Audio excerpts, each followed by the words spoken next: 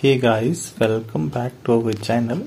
Guys, if you're getting the problem on your Shopify SSL pending, how you can fix this trouble? Because I have getting this problem from a long time, sorry. So how you can fix the SSL pending Shopify problem? So I will tell you in this video. Hope you like and subscribe our channel.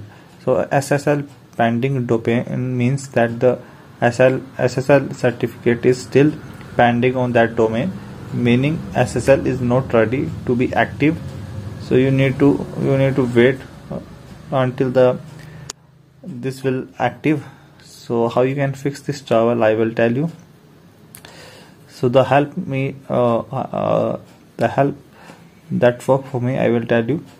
So when you sign in and go to the help me page, type in your problem SSL and scroll down to where says get support and hit the continue button.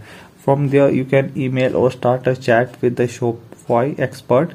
I did the chat and but disclaimer, the conversation dropped out 3 times during the process of fixing the problem and I had to start from the scratch, and it was frustrating, but you need to do this method and you need to contact them, and from the expert we had to reset the SSL request from our Shopify end, and they take the 24 hours for the SSL certification to come out through and your website will work.